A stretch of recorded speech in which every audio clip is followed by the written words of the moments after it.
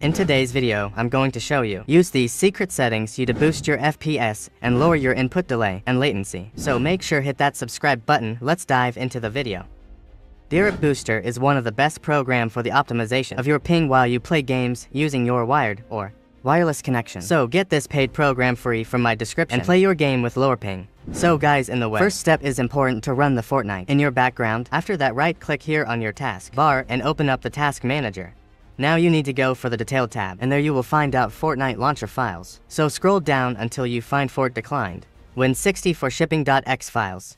Guys, you need to right click on this process. After that, go for set affinity, and there you will find out all the CPU codes according to your processors. So you need to go for the CPU and uncheck this box from here, because this will help you to fixing the FPS. Shop starters. This will reduce your input delay and also help you to improving your FPS in Fortnite. After that, hit OK. And apply the settings. Now again, right click on the 429-34. Now go for priority and set it onto the high.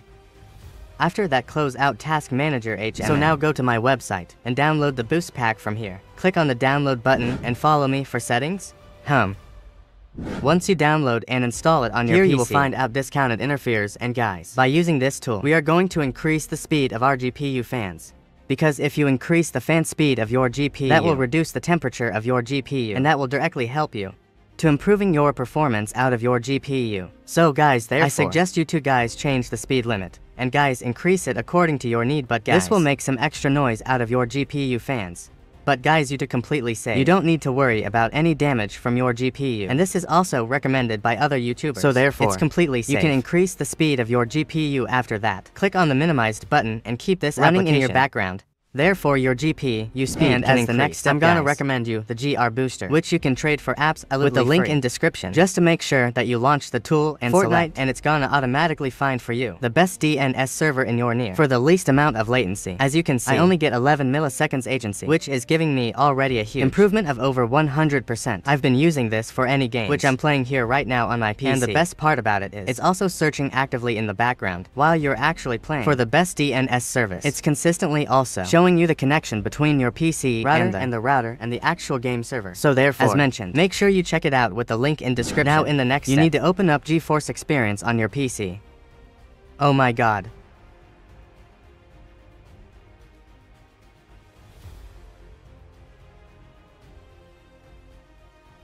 And guys, by the way, if you're using the NVIDIA highlights and you are using the NVIDIA for recording, so guys, turn on this option. Otherwise, I suggest you to turn off this option, because if you turn off this option, this will help you with increasing your PC performance. Now you just go for image scaling and turn off this option from here. Oh my god.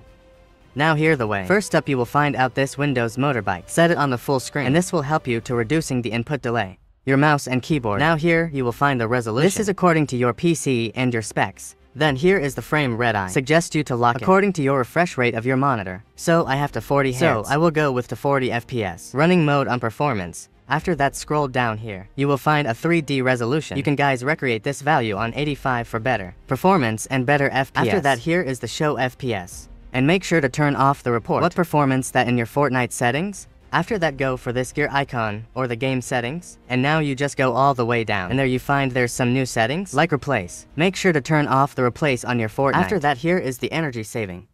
And guys, this is the new settings by the Fortnite for saving the power of your computer. So therefore, make sure to turn off the settings for having the more performance out of your PC while you're playing Fortnite. Now hit apply and save all the settings. And guys, that's it for this video. I hope so you love it. Please make sure drop a like, subscribe to my channel, and to let the next video. Peace out.